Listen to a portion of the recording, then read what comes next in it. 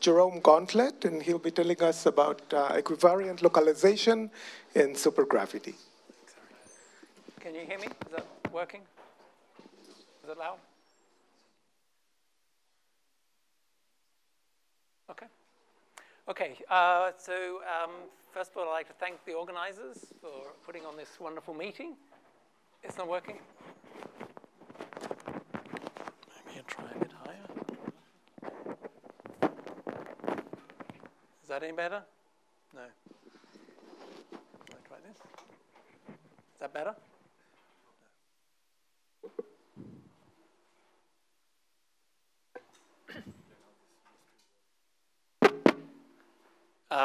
Okay. Is that okay? And that's not okay. Okay. Okay. Thanks to the organizers, but apologies from the technical staff.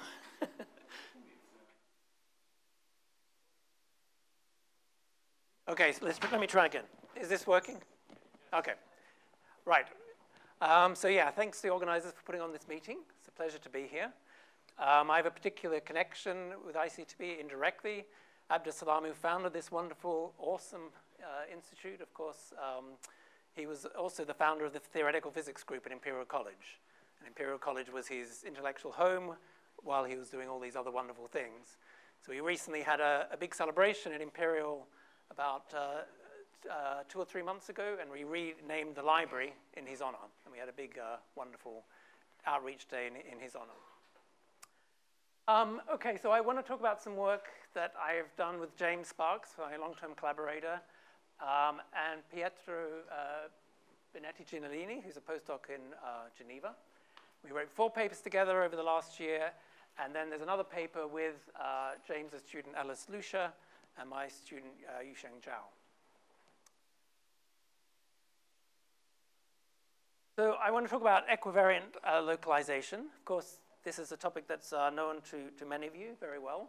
In physics, it's had a very big impact, starting with the work of Witten, and this highlights Nikita's work on, Nekrasov's work on instanton counting and Seiberg-Witten theory, Peston's work on localizing path integrals, on supersymmetric field theories and curved manifolds, and many, many other things besides.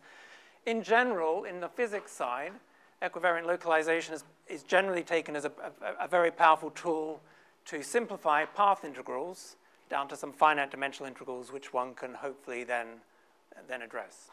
What I want to talk about in this talk is something quite different. It's actually quite simple. Could have been discovered 20 years ago for reasons I'll explain to you later. And it's a tool to compute supersymmetric observables in the context of supergravity, for supergravity solutions, without ever solving the supergravity equations of motion. That's the basic idea. And there's various applications. And the applications I'll be interested in the context of holography. And if I have time, I'll give examples of each of these 3. So the first is sort of the most obvious one. ADS-CFT, you're looking for supersymmetric ADS cross M solutions. M is some compact manifold of some dimension.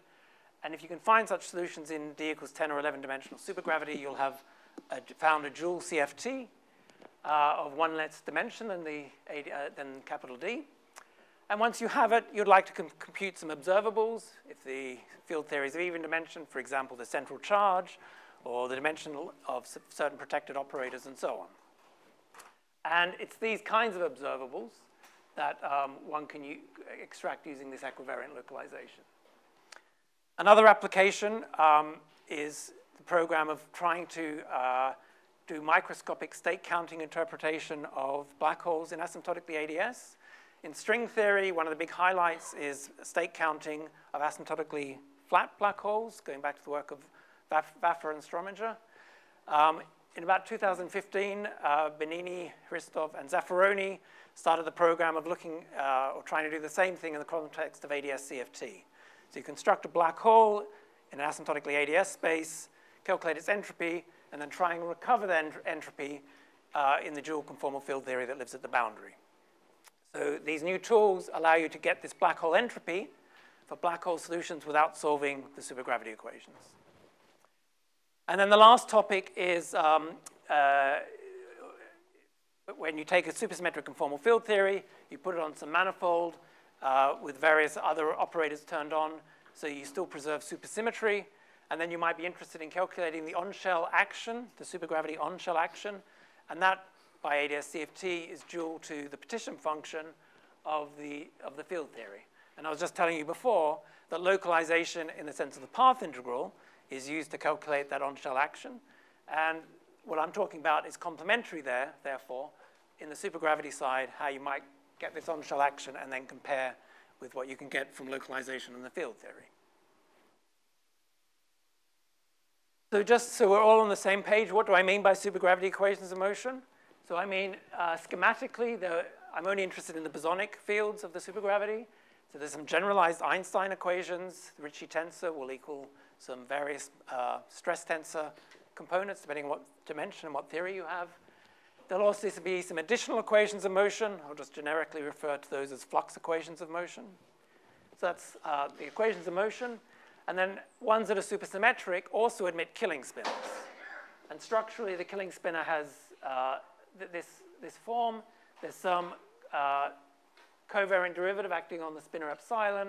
And then there's some Clifford connection where you're contracting in the fluxes with the gamma matrices, generators of the Clifford algebra in some way. And typically, there's also some other additional algebraic type equations you need to solve. So I'm just being schematic here. I'll give you one detailed example later on if you haven't seen this before. And what I'm interested in is any supersymmetric solutions of any theory that has an R-symmetry killing vector. So we construct as a killing spinner from epsilon, the killing spinner, we construct this bilinear. So that's a vector field on the manifold. And I want that to be a killing vector. I demand that's a killing vector. And I also want the Lie derivative of the spinner with respect to the killing veil to be charged. So Q is some non-zero parameter which carries the charge of the killing spinner. So this is extremely general. It's not completely general. For example, if you take a Calabi-Yau manifold, they have covariantly constant spinners, but they have no killing vectors. But that aside, this is a very, very general setting, and I'll give you several examples where this structure exists. So as soon as you make that observation, there's a very simple thing you can think about, is you can construct the equivariant exterior derivative, which is just a combination of the ordinary exterior derivative plus the contraction with the killing vector. And if you square that operator, it squares to the Lie derivative. So if you're acting on the space of invariant forms on the manifold, then you have an operator which squares to 0. So there's a corresponding cohomology. So a very obvious question in supergravity, therefore, is what is this cohomology telling us? And it's surprising that this hasn't been asked, as I said, many, many years ago. There's more general spinner bilinears you can construct. And schematically, here they are. So here is some rank R form. So gamma R is just some anti-symmetrized product of the gamma matrices generating the Clifford algebra. And these are just some local coordinates on the manifold. And there's, again, depending on the dimension you're looking at, there could also be the charge conjugate spinner that you can construct some differential forms from as well. So you can construct all of those differential forms as spinner bilinears. And then a program that I and collaborators initiated about 20 years ago was to recast the information in the killing spinner in terms of a G structure, which is essentially algebraic and differential relations captured by these killing spinner bilinears. So there's a lot more to say there, but this is work from a long time ago, and I don't want to go through that. But that was a big program that led to a lot of successes of understanding generic classes of supersymmetric solutions of supergravity theories. The new observation is this. This is the main point. It's very simple, but and is that you can construct a multiform.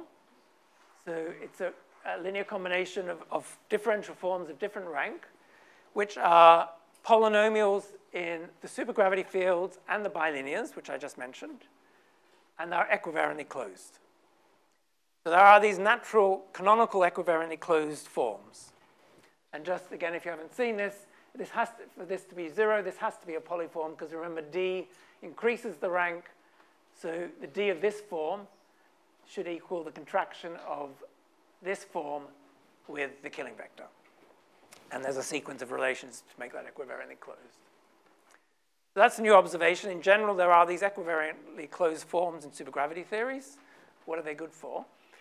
So a number of comments. The first is, and this will be important later, is to construct these forms, you only need a subset of information in the killing spinor equations. You don't need all of the information in the killing spinor equations and the equations of motion, just a subset. So correspondingly, when I said that these equivariantly closed forms, it's an off-shell statement. And that off-shellness will come back a little bit later. A second point is that there's several of these equivariantly closed forms in a given theory. We don't have, at the moment, any canonical general understanding of where they're coming from. It's just take a supergravity theory, start playing around this, you can just start constructing them. So that's an open question, what the bigger, deeper reason for all this is. But nevertheless, in any given context, several of them exist. And most importantly, and probably quite closely related, is you can use these to actually obtain physical observables of the theory just using this equivariant cohomology. In other words, the topology of the solution and the R-symmetry being the killing vector, that's enough information to extract out this physical information, provided that is, the solution exists. So if a supergravity solution exists, this technology allows you to extract out the physical information.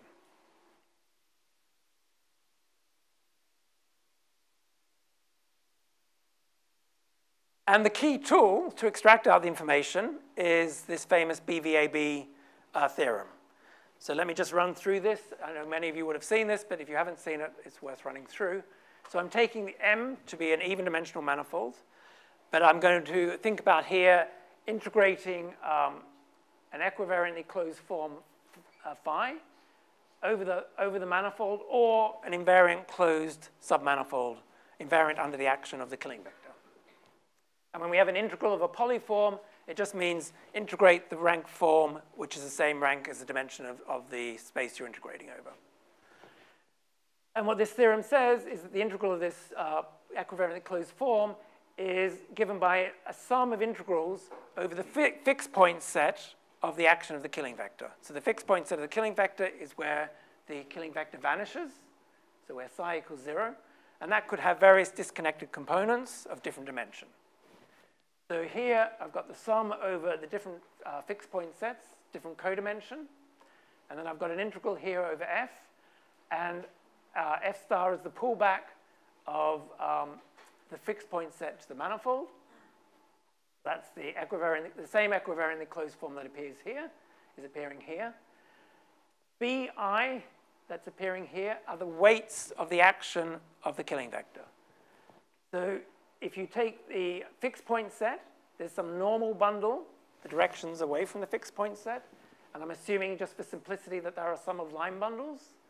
So just think of these as a sum of complex lines. And the killing vector in some local coordinates can take that form. So take your normal directions, think of them as a bunch of R2s, and you're just rotating in ordinary polar coordinates around the origin of each of those points.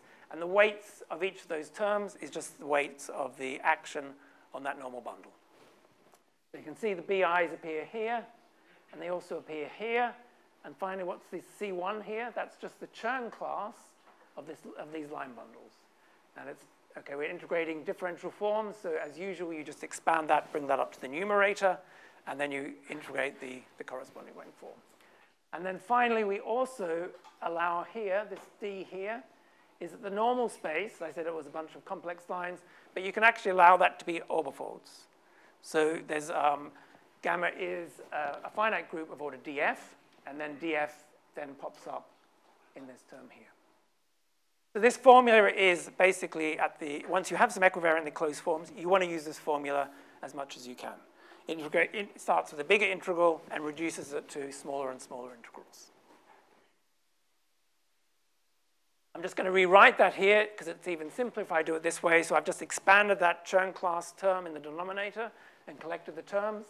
So here's the integral of phi on the left-hand side. And the fixed point contributions is just this simple thing here. So there's n weights because there's 2n normal directions. And phi naught is just the lowest component of the equivariantly closed form. So if you just have fixed points, your integral is just given by evaluating these, that term at each of the individual fixed points. If you have fixed two-dimensional surfaces, you now have to do this integral, and you can see you have a combination of phi 2 and phi naught with the Chern classes of the line bundles. Good, so that's the BVAB formula, which is what we use, and I'm not going to go through many details when I eventually come to the examples, but this is the key tool where one does all the integrals that one wants to do. So just finally, just to give then a trivial example, if we just take the two-sphere, here's the metric on the two-sphere in some standard coordinates, and I take psi to be just the Killing vector which rotates the two-sphere. Clearly that has two fixed points. You can do this in your head. Here is an equivariantly closed form. It satisfies this condition here. So the BVAV formula says that if you want to calculate the volume of the two-sphere, you can integrate phi along the two-sphere. That has two fixed points, so you should evaluate phi naught divided by the weights at the north and south pole. And then if we just look at this, if we go to the north pole, we see that B is 1, because just d by d phi is rotating the tangent plane by weight 1. If we go to the south pole, B is -1, because there's an orientation that's rotating in the opposite direction. So you simply just substitute into this formula, and hey presto, 4 pi appears. So of course, that's a trivial example because we know how to calculate the volume of that two-sphere. But of course, this formalism can be used in highly non-trivial, non-obvious situations. Good. OK, so with those preliminaries out of the way, I want to now just, as I said, hopefully talk about 3 examples, if I have time. And we'll see how far we get. So there are going to be 3 separate examples of supergravity solutions where we'll construct some BPS observables without solving the PDEs. So the first class is the general class of ADS 5 cross M6 solutions of D equals 11 supergravity that preserves supersymmetry.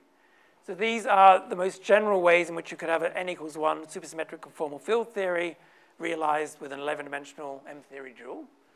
And the data, or here is the metric, ADS 5, here's M6, and lambda is a function on M6. So this has all the isometries of ADS 5, this warped product metric, and G4, the other bosonic field of D equals 11 supergravity, is a 4-form on M6. And actually, we need a flux quantization condition on that, so there's some normalization constant, but G4 is an integral cohomological class.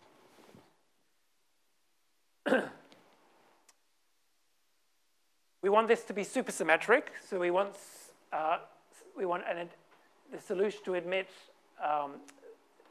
solutions to the 11-dimensional killing spinor equation, which I'm not going to write down, but the 11-dimensional spinor I decompose into a 5-dimensional spinor, a killing spinor on ADS 5, and epsilon is a spinor on M6. And if you look at that in detail, that 11-dimensional supersymmetry condition, the one we're interested in, translates into this condition in 6 dimensions.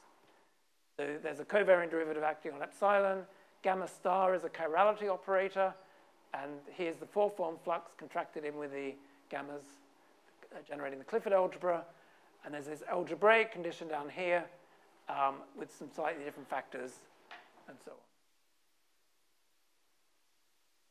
OK, so if you're looking for supersymmetric solutions of this form, you want to solve the equations of motion, which I haven't written down, for this ansatz, and ask that it also admits solutions to these killing spinor equations. So the program is construct bilinears with some good taste and see where it takes you. And you construct a scalar. It turns out that the scalar is, the derivative of the scalar is constant. So we'll normalize that to 1. You can construct another scalar on M6 using the chirality operator as a bilinear. You can construct a 1-form K and a 1-form Xi flat. You can construct a 2-form Y and a 2-form Y primed with gamma star.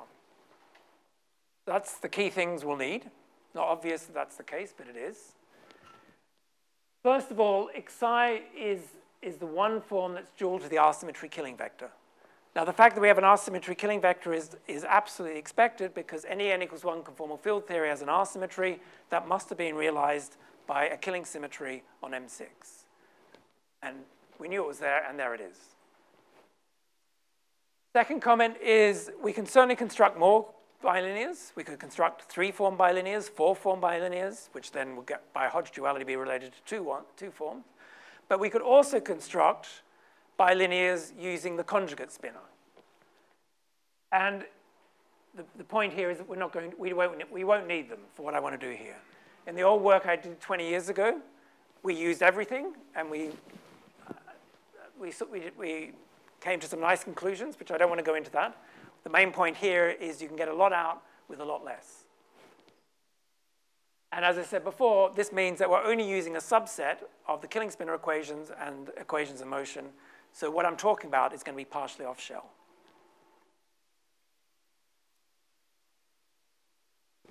Convenient definition, instead of using sine xi as eta, I'll just dress that with the warp factor and call that y, and that's the same information as the bilinear, and it turns out dy is related to the 1 form k.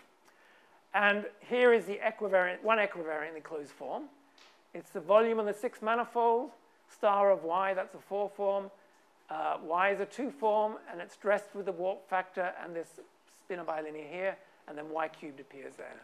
It's not at all obvious this is equivariantly closed, but go back to those killing spinor equations, and you just work hard to do that, and it is. And what's nice is that the top form is not any old form.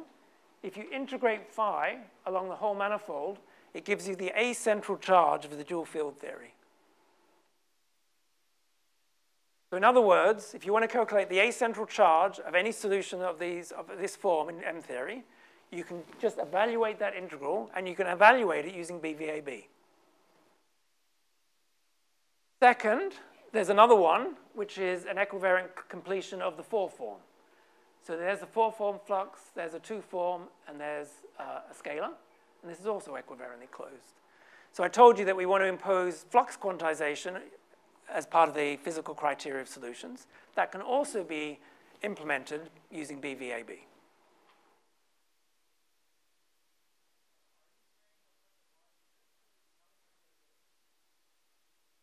A y. There's y. Okay.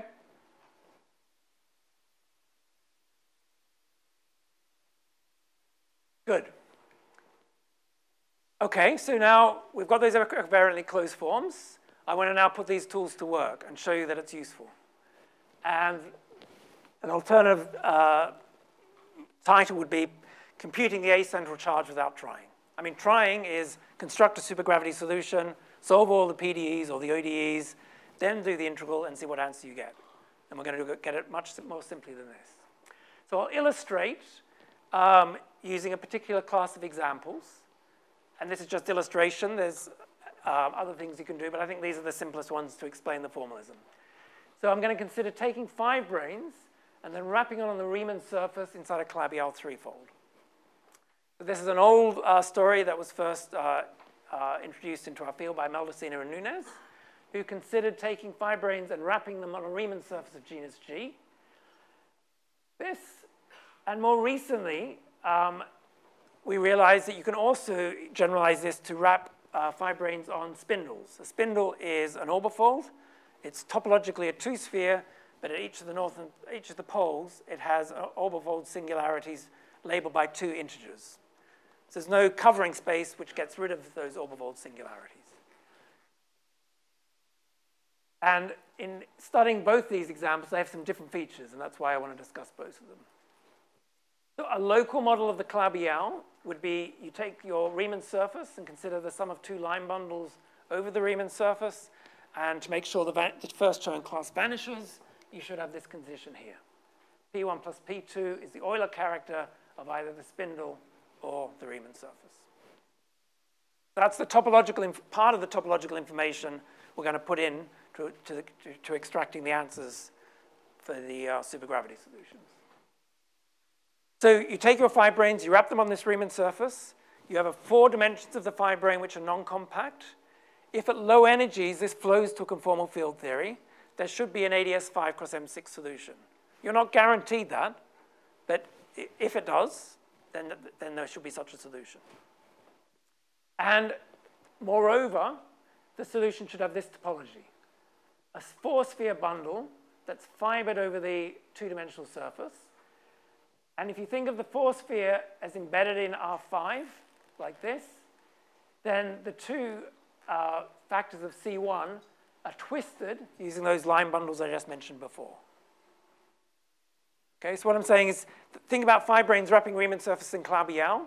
That's telling you a lot about the topology of M6 that in the ADS 5 cross M6 solution. So I'm using that information. So let's do the Riemann surface case and then look at the spindle case. So the Riemann surface case, we're almost done, in fact, although I'm not going to show you all the details. If I think of d by d phi I as rotating these 2 complex lines I mentioned up here, they will give rise to Killing vectors that are acting on the 4-sphere. And that, much like the 2-sphere example in that little simple example I gave you before, these Killing vectors will have fixed points at the north and south pole. So this Killing vector, this R-symmetry Killing vector, will have fixed points at the north and south pole, and those fixed point sets are the Riemann surface itself. The 4-sphere is fibered over the Riemann surface, so if you go to fixed points at the north and south pole, you have a copy of the Riemann surface. A detail is that if you look at the spinners at the fixed point sets, they're necessarily chiral, and that translates into this one extra condition. There's a little bit of work required to get that, but that's a fact. And at this point now, we have our equivariantly closed forms. I've told you about the topology, there's fixed points. We just go to BVAB and do the integrals. And they're not that hard, but I'm not going to do any more details of that. I'm going to just tell you the answer. And the answer is this. So we implement flux quantization. So the integral of G4 on the 4-sphere, that's the only 4th cycle that's around, is n. And the central charge takes this very simple form here. So P1 and P2, that's the topological information telling you about the Calabi-Yau your Riemann surface is sitting in. And B1 and B2 are the 2 weights of the Killing vector that we inputted.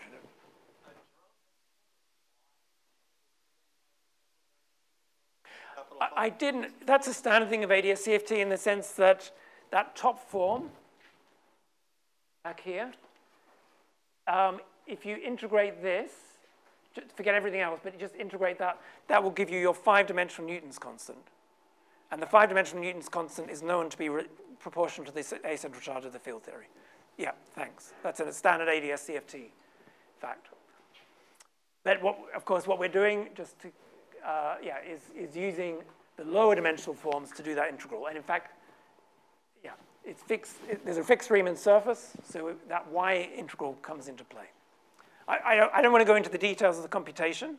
The spirit of it is BVAB just says your higher dimensional integral turns into simpler, smaller ones. And moreover, when you go through it, you get right down to this very, very simple answer. Now, the first thing about this, and I told you this several times already, this is an off-shell result. This expression is not the final on-shell result. It's subject to this constraint, which I said came from chirality conditions. But what you should do is extremize this over B1 and B2 subject to that condition. And if you do that, you'll get an answer which is exactly the same as the known supergravity solution answer. But we never solved any PDEs. All I just assumed is that the solution exists, inputted the topology. This result also agrees with the off-shell field theory computation.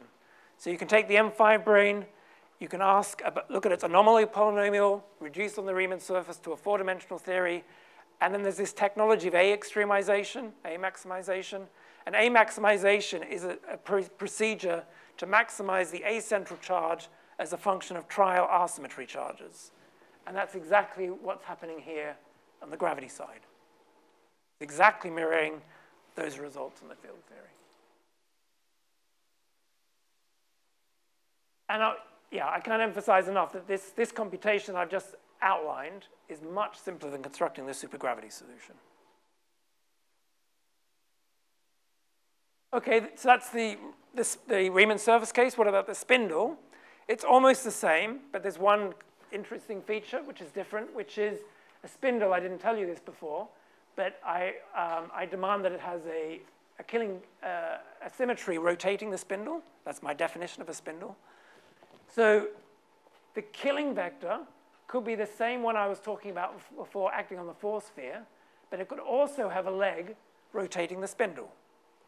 And if you think about that for a moment now, the fixed point set is at the north and south pole of the force sphere plus the north and the south pole of the spindle. So you do the same thing with BVAB, but now there's just fixed points. So it's a different computation, but you go through the technology and you come up with this answer here. So B1 and B2 are the weights at the north pole of the force sphere and the north pole of the spindle, dressed with some extra factors. B0 is the factor of the leg of the killing vector along the spindle direction, and B1 plus B plus 2, B1 plus or minus, B2 plus or minus, are constrained by these conditions here. The details don't really matter. It's the spirit of the fact that you get the result and you get an answer which now requires you it's an off-shell answer, extremizing not just over B1 and B2, but also B0. And again, you get the exact result that you get from the explicit supergravity solution. It also agrees with the off-shell field theory computation, which you can get by anomaly polynomial computations. And for people in the audience who know about this, the notion of gravitational block was introduced by Hosseini, Hristov, and Zaffaroni. That was like a field theory way of getting expressions for central charges. And you can see this is breaking up into two pieces, one located at each pole. And they called this a gravitational block. So in a sense, what I've just told you is from a gravitational point of view, we've proved the gravitational block formula in this context. But that's an aside. When you're varying the B's, when you're extremizing with respect to the B's, you're varying the geometry or the killing form or both? No, it's the killing vector. So you've got a fixed geometry and you're varying the killing vector. Fixed topology. Yeah. And then I have a killing vector. I see. You have a vector space of killing vectors and you're varying within that vector space. Exactly. I see. Exactly. Okay, so that's the end of example 1. And hope we're probably on track to do all 3 examples. Example 2 has a slightly different flavor. So it's to do with computing black hole entropy for ADS4 black holes. So we take a 4-dimensional gauge supergravity with an ADS4 vacua, and we imagine that inside that ADS4 space, there's a black hole. And if it's supersymmetric, as you go to the near horizon, it will look like ADS2 cross M2. M2 is the horizon of the black hole, and we want to calculate the Bekenstein-Hawking entropy of that black hole. So the topology of that horizon could either be a Riemann surface, or it could be a spindle. Again, this is sort of an older story, this is a newer story, and you might wonder what sort of black holes we're talking about with spindles. And the spindle, the orbifold singularities of the north and south pole, are associated with the black hole accelerating. Or there is acceleration in the black hole geometry. In any case, we want to calculate the area of this at M2. And we can again do this by localization. And it's effectively a new version of the attractor mechanism in the context of gauge supergravity black holes. So just a quick summary of the ingredients that go into n equals 2 gauge supergravity. So we have, I'm imagining we've got gauge supergravity coupled to n vector multiplets. So we have the bosonic fields are a metric in this 4-dimensional theory. There's m plus 1 gauge fields labeled by index capital I. There's n complex scalar fields labeled by x capital I as a function of the zi's. So there's a constraint amongst these. And those zi's parameterize a special Kähler manifold, which has a Kähler potential K. There's a holomorphic prepotential, which is a function f, which is a holomorphic function of these xi's. And I said it's a gauge supergravity, and the gauging is specified by these fi gauge parameters. If you've seen this, you know this very well. If you haven't seen this, this is just some ingredients that go into defining the theory. So starting with these ingredients and the killing spinor equations, which I'm not going to write down for this case, you start playing around. Can you construct some bilinears? Can you construct some equivariantly closed forms? And the answer is you can. So you can then start evaluating things using BVAB again. And I'll focus on this spindle case. And the reason why, if you're fully up to speed with me at the moment, is this, for gene is bigger than 1, there's no killing vectors on this space. So I need a killing vector to play my game. So this spindle is the context in which we want to use this technology. The two-sphere case and the torus are special cases. But generically, it's the spindle case you can use this technology. So as I said, I'm not going to tell you anything about what the equivariantly closed forms are, how you actually do the computations, but you can do it. They're not that hard. And the final result for the black hole entropy is given by a sum of two terms, one associated with the north pole of the spindle, another one with the south pole of the spindle. And the holomorphic prepotential is appearing here. And it's a function of what I've called dress scalars. So if we look at this for a second, x capital A were the scalars of the gauge supergravity, k is the Kähler potential, lambda is a warp factor, and p is a spinor bilinear, which I didn't define for you, but that's what it is. So you consider this specific combination together to form little xi, and then you evaluate the prepotential as a function of those x's at the north pole and the south pole. And B naught is the component of the, it's the weight of the killing vector along the spindle directions. And there's some constraints on these x plus and minuses. And again, the details don't matter, but you can see the gauging parameters for the x pluses satisfy this condition. On the x minus, there's a slightly different condition. There's a constraint on the magnetic fluxes, which is related to x plus and minus. But the most important thing is all this data. What's free here is B naught and x plus or minus. That's what's appearing as free data here. So I'll come back to sigma in a second. B naught, x plus or minus is the data here. These constraints say that if you extremize over B naught, x plus or minus, it's actually a closed system and you can solve it. So you do that extremization and you get the entropy of the black hole.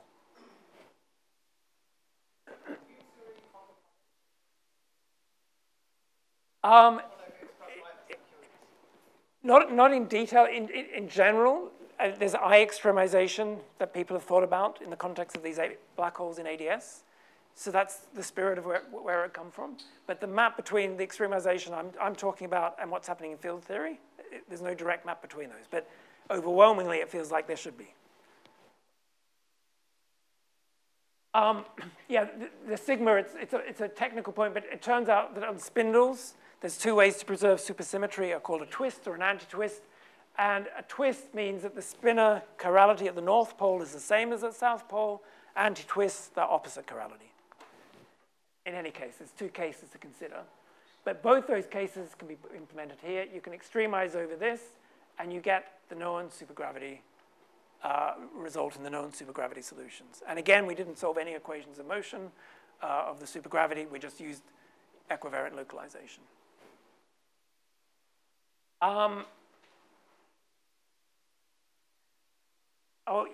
Three quick comments that are a little bit aside, but let me just quickly run through those, and I'll turn to the last example.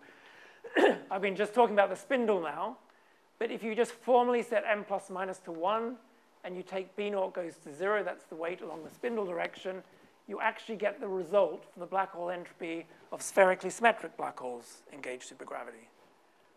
And you, in fact, recover this old attractor result of Cacciatore, Clem, Dallegata, and Necki. Another comment is I was talking about general gauge supergravities, but if you take the STU model, which is a specific one, you can uplift the solutions on the 7 sphere.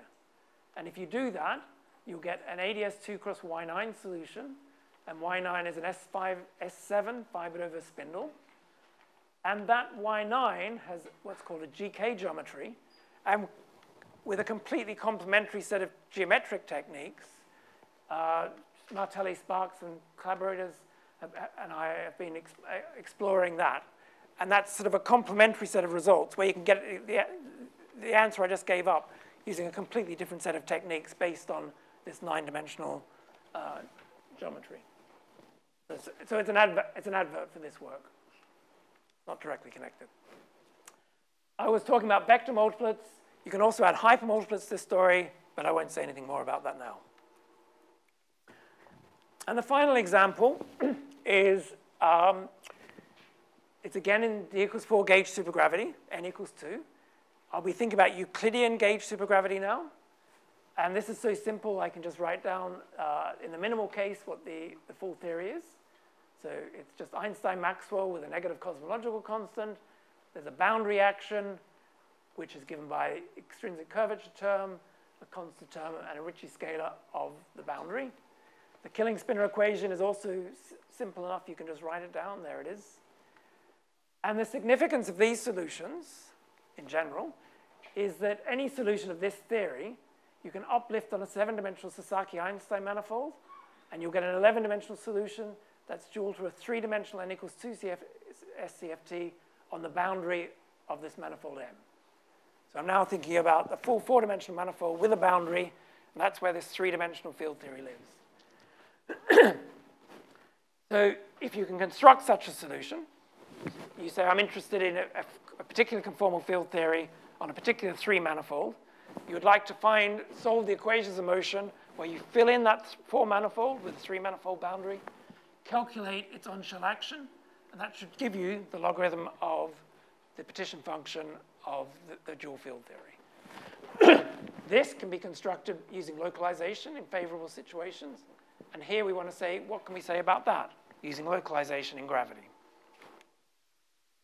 There's one subtlety, which is you can't use BVAB directly because we now have a boundary, and BVAB is not set up, it's based on closed manifolds.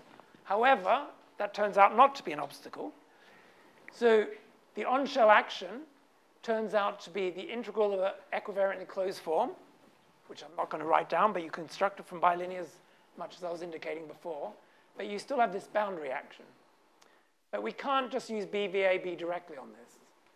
But if you look at the proof of BVAB, it's basically Stokes' theorem. So if we assume that the fixed points are only in the interior, in the bulk of the 4-dimensional geometry, this integral is a boundary integral plus a fixed point integral. The fixed point integral is BVAB. And the boundary integral is something you have to deal with. And interestingly, that boundary integral exactly cancels this one. So after all, the BVAB formula of just evaluating the fixed point set does work. What's the result? Well, here we have a 4-dimensional manifold. Killing vectors, the fixed point set's either 2-dimensional or 4-dimensional. So Gibbons and Hawking in 1977 called these nuts and bolts. Nuts are fixed points, and bolts are fixed surfaces. And I think I was mentioning this before. The spinor has fixed chirality on the fixed point set. So the final answer is this very nice formula here. So you do the equivariant localization, use BVAB, and you get a sum over nuts with particular chirality labeled by B plus or minus, by plus or minus. You have this nut contribution, which is just the weights of the killing vector, a function of those. And then there's also these integrals over the fixed bolts. And we have the Chern class of the tangent bundle, and we have the Chern class of the normal bundle, and that's the final answer. So no matter how complicated your solution is, how many bolts and nuts it'll have, then this will be the answer. One thing I want to emphasize, which maybe in the examples I said before, I I illustrated with known supergravity solutions. So I said, here is this new formalism. You go through it and you get an answer. And oh, look, it agrees with a known one. But that's not the point, of course. The point of this whole formalism is it's going to give you tools to get the answer when you can never construct the solution, or it's extremely difficult. And this is one example. So provided the solution exists, this will be the answer. And there'll be many cases where, I mean, you'd have to solve a couple set of PDEs to find these solutions. I'll just quickly flash up as I'm running out of time. Still in the four-dimensional theory, I was just talking about minimal gauge supergravity. You can add in vector multiplets. And the analog of that, that formula I just wrote down just gets dressed like this. So here's the on-shell action. It's a sum over knots as the weights of the killing action. But now the pre-potential is appearing here as a function of these dress scalars u. And there's an integral over bolts with some derivatives of the pre-potential and so on. And this result basically covers the case of STU. It's the dual supergravity results for ABGM and S3, ABGM and S1 cross Riemann surface, ABGM and M3, where M3 is an S1 bundle over a Riemann surface. And these cases, the gravity solutions are known, partially known, and in this case, basically not known. Whereas this answer, using these much more general techniques, is just giving it to you straight away. Okay, so that's pretty much all I wanted to say. So just to summarize, the main take-home message is it's a new technique for computing BPS observables for supersymmetric solutions in supergravity. It's very, very general. You can just take any supergravity theory you like, and you're going to find something like this. I illustrated with a bunch of different examples. You can certainly recover, as I was just saying, known solutions, but the main interest in this is that it's going to give you answers for solutions that probably can't be constructed. What I mean by probably can't be is it'll be solving a system of PDEs in at least 2, if not 3 variables, and even maybe numerically it'll be even out of reach. We've looked at a few other cases, and I'll just quickly flash what they are. ADS 3 cross M8, corresponding to 5 branes wrapping 4 surfaces, holomorphic 4 surfaces. ADS 3 cross M2, and 6-dimensional Euclidean supergravity, but there's many, many more cases to look at. So there's an invitation to young people to work on this topic. There's lots to do. One thing, all these examples, M8, M2, M4, and so on, they're all even dimensions. And that's where BVAB naturally works. But odd dimensions, there's many interesting supergravity questions in odd dimensions. I think something can be done, but nothing's been done on that yet. At the moment, it works, but we don't quite know why it works. At this stage, the way I would say it works is take any supergravity, think of the kind of solutions you're interested in, think of the observables that you want to calculate, and then go and try and construct a equivariantly closed form for it. And in every case, that just works. So it's not, I mean, you have to play around. A bit of work's required to find it, but in every case, that's worked. And the last comment I wanted to make was, this is not completely magic. You have to know the solution exists. That once the solution is known to exist, then this technique will then give you the answer to these physical observables that I was mentioning, different in each cases. I do wonder if there's a converse to this, that in some cases there's sufficient conditions which you can at least conjecture where existence would be guaranteed. So for example, for the ADS5 cross M6 solutions, say you input a topology, you say here is the action of, here is the choice of killing vector, some extra information, you go through the formalism, you calculate a central charge. If the central charge is negative, there can't possibly be a solution. You can actually calculate some more things which I haven't had time to tell you. For example, the conformal dimensions of some chiral primaries. So it could be, do the BVAB formalism calculation. If the central charge is positive, if the dimensions of these conformal primaries are all satisfying unitary bounds and so on, then there's a converse and the solution must exist. But that's pure conjecture. But that, at least in some of these cases, would be a very nice thing. I'll stop there.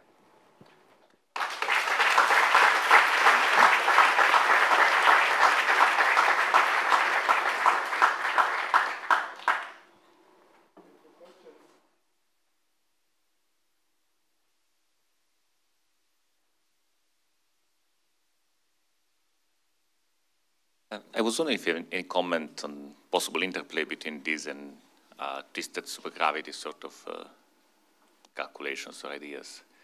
Like, I don't know if when you localize to something which is not a point, but maybe is a higher dimensional manifold, could it be like a variational version of this extremization over B's that you had? Something where you extremize over functions or lower dimensional fields? So, yeah, and the short answer is I don't know, but in this context, there are cases where the fixed point set is not just points, it's high dimensions, but the final localization that you need to, sorry, the extremization you need to do is just over the choice of the killing vector. Yeah, so in that sense, the extremization, I mean, the extremization that happens in this formalism is sort of the one you would expect from the field theory point of view. And that's just a straightforward choice of the R symmetry. However, there could be more that's there. I think the biggest thing I'd like to know if there's any direct connection between this and localization of the path integral. I mean, there's some algebraic structure in both cases. That's just somehow the essence of it. And we haven't got that understanding on this side. But there's just some algebraic little module that's there that's just being cranked along, I think. Some informal sense. I had a question here. I was wondering, in this calculation where you had a cancellation between a term coming from the bulk and the boundary action, I was wondering, in order to check this cancellation, does it work like specifying a particular supersymmetric boundary condition, or you can check it irrespectively of the boundary condition? So you need to have the renormalization scheme, which is those particular counter terms, that is supersymmetric. So for the minimal gauge supergravity, it's kind of straightforward, but when you add in vector multiplets, you have to have all the right superpotential terms and so on. So you have to have a supersymmetric scheme. Okay, thanks.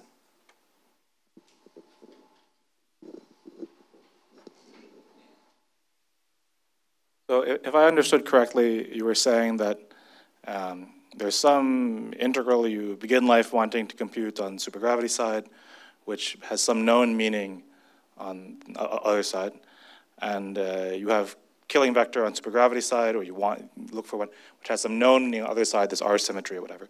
So, and then you do some new procedure on supergravity side, which is taking equivariant completion, which doesn't change the integral over there. And so what I wanted to know was, is there some analog, what sits on the other side from taking this operation of taking equivariant completion? Does that question make sense? Yeah, I don't know the answer to it, if it does make sense. Yeah, I mean, to my mind, at the moment, it still seems somewhat miraculous. In fact, historically, the reason, I sort of rushed over that, but this formula here, these people constructed this formula just by brute force. So in a sense, I think another way of saying it is this equivariance completion and the story and so on is an explanation of where that came from. But if there's more physical interpretation of these lower dimensional terms, I mean, there is bilinears in the killing spinner, but that's not a direct physical, kind of identified as a direct physical observable. It's somewhat miraculous, I still think. Maybe, so is what you're saying that an answer to my question would have to explain this formula on the others, on this field theory side? No. Without doing hard work? Well, it depends, I suppose, from a field theory point of view. If someone told you, I can calculate this from some field theory technique, and here is a nice, beautiful formula, because ADS-CFT works, you might feel, I must be able to calculate that from supergravity. And up until now, the other way, well, yes, I'll go and construct a solution, and I'll just solve PDEs, and I'll do everything, and I get the answer. But what I'm saying is, no, you don't. There's a much simpler set of tools to see why to obtain that calculation. But exactly what that correspondence is, I don't see at the moment.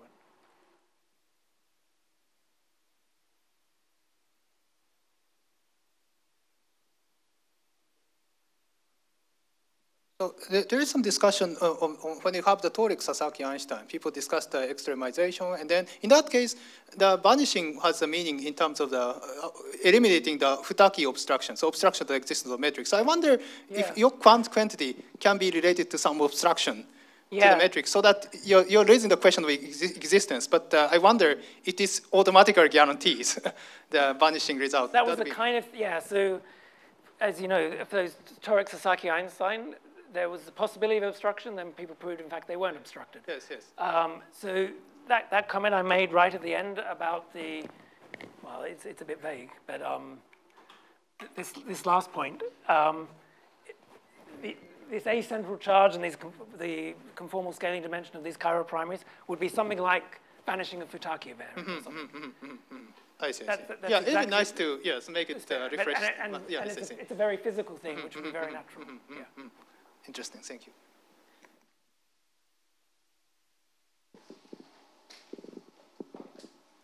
Yeah, thank you.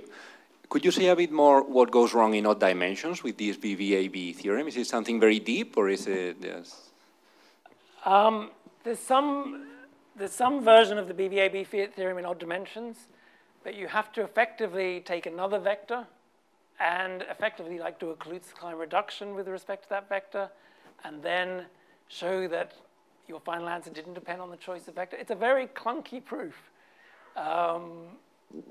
Yeah, so there's something known, but it's a bit, I don't know if this is the best one can do, but it's something along those lines one would have to do. So I think it's definitely something to be explored. Okay, thank you.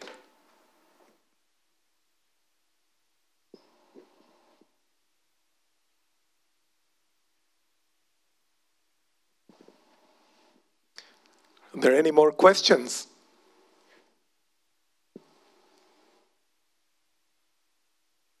In that case, let's thank Jerome again.